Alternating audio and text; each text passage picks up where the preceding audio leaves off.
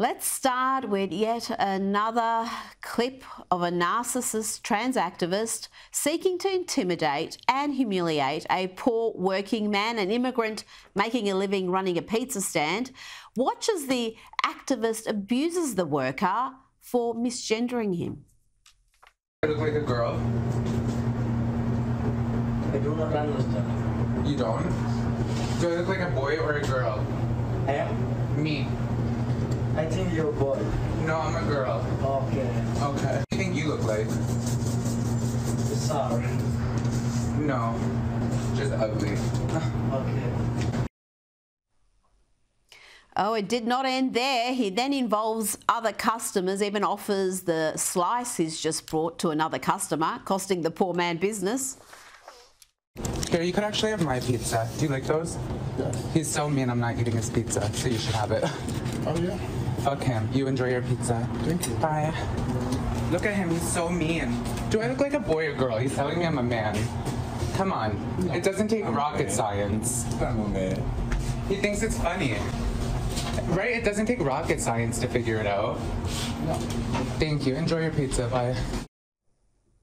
Here's a clue. If you have to keep telling people what you are, perhaps the transformation isn't that convincing. You know, by all means, identify however you want, but bullying and humiliating, intimidating a working man, someone probably working long hours on minimum wage because they misgendered you, is just ugly and gross. And the narcissist wasn't done there yet either. He then attacks the man for being disrespectful and rude. Bye. I'm just telling you, you have to be more respectful. Yeah, you are dumb. You're not embarrassed to be ignorant and rude?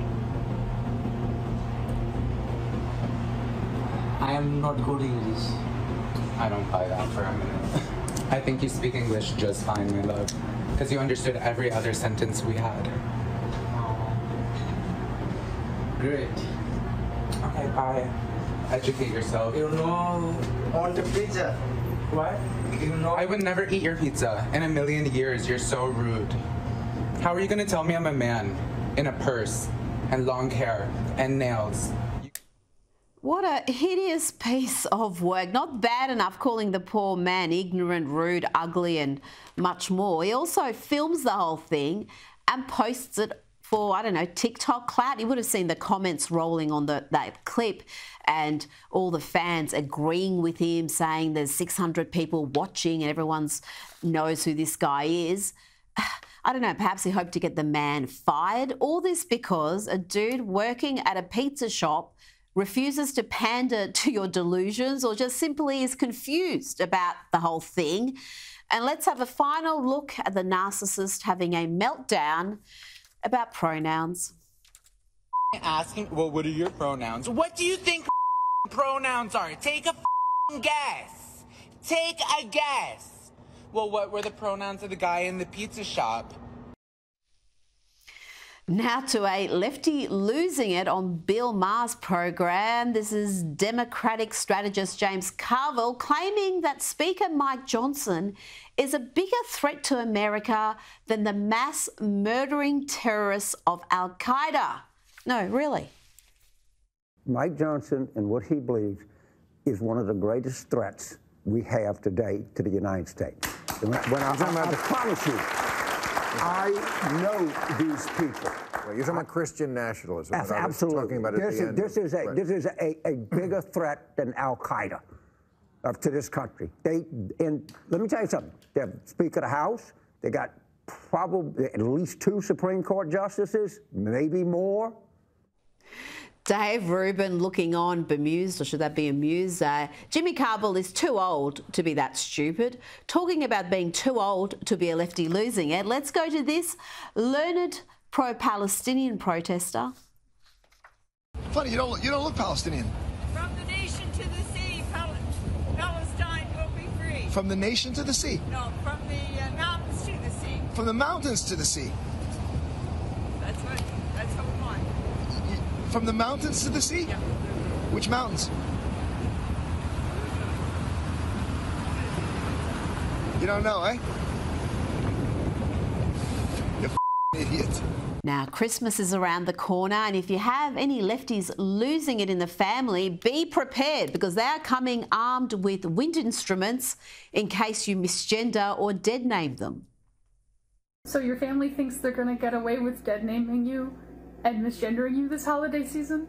No, they're not. You know why? Because you're deranged kazoo kid. You play a wind instrument. You take your mouthpiece and you just anytime the wrong pronouns or the wrong name comes out, and you be obnoxious as shit, because they'll stop real quick.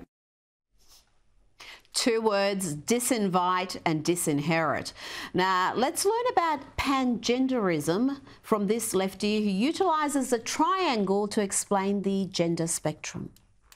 So when people talk about gender being a spectrum, most probably picture a line with male on one end and female on the other and non-binary in the middle. But I think a better representation of the spectrum is a triangle with the binary genders, male and female up there, non-binary genders over there, and agender over here, and most people are going to fall somewhere within this triangle. The prefix pan means, in brief, all. So a pangender person, instead of being inside of this triangle, ends up being a circle around the She's in the circle around the triangle.